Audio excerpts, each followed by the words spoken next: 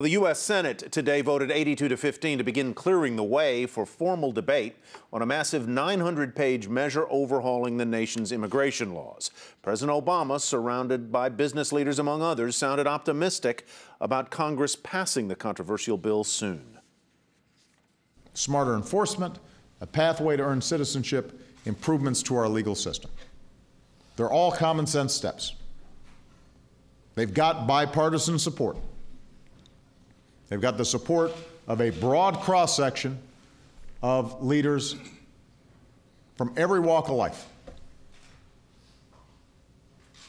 So there's no reason Congress can't get this done by the end of the summer. One of the business leaders attending the White House event was Steve Case, former chairman of AOL Time Warner and a strong supporter of immigration reform. It's very important that we continue to be a magnet for talent, that we really become the place that people want to start companies and start industries, because that's the best way to drive our economy, best way to drive our economic growth, best way to drive down our unemployment. We've got to make sure we are able to attract those risk takers, the pioneers who really believe in America as the most entrepreneurial nation in the world. Our guest tonight was also at that White House event with President Obama. Gary Loveman is the CEO of Caesars Entertainment and a member of the Business Roundtable, which has been lobbying for immigration reform. Gary, so nice to have you back on the program. Pleased to be here, Susie. All right, so there's been a lot of anxiety, as you know, about immigration reform. Why are you and the Business Roundtable such big supporters? Well, because we think it's good for those that are affected by the current broken immigration system, and it's certainly good for business. The president's proposal and what the Senate is considering has three central features. The first is to enhance border security very meaningfully. The second is to deal with the 11 million undocumented immigrants and their children who live in the United States today, whose circumstances are ill-defined and certainly not functional for anyone. And the third is to rationalize the immigration system prospectively, so as Steve Case pointed out, we access the world's greatest talent and bring them here for their best work. And I think for all the simple reasons that these three ideas suggest, it's good for everybody.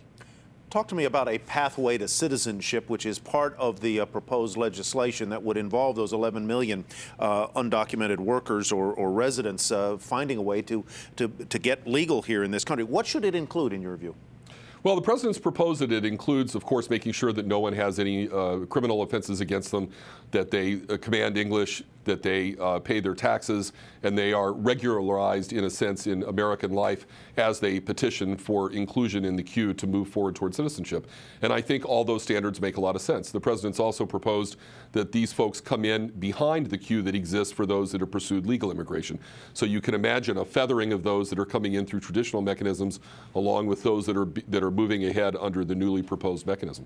Gary, I want to get back to the point about the economic impact of all this. I mean, certainly immigration is a problem that has to be fixed. But, you know, what do you say to people who are worried about, especially Americans who are out of work, who are looking for a job and can't find one, and they're worried about the economic impact at a time that our economy is weak and we have these huge deficits?